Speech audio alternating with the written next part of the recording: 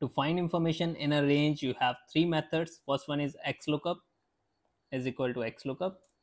Select your lookup value, then comma, select your lookup array. Freeze this by pressing F4, then comma, select your return array.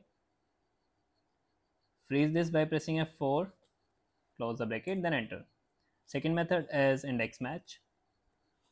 Select your array, freeze this, then comma, now use here match function. Select your lookup value, then comma, select your lookup array, freeze this, then comma, now use 0 for exact match, close the bracket, comma. For column numbers, you can use curly brackets, 2, 3, 4, close the curly bracket, close the bracket. Now our third method is VLOOKUP. Select your lookup value, then comma, select your table array,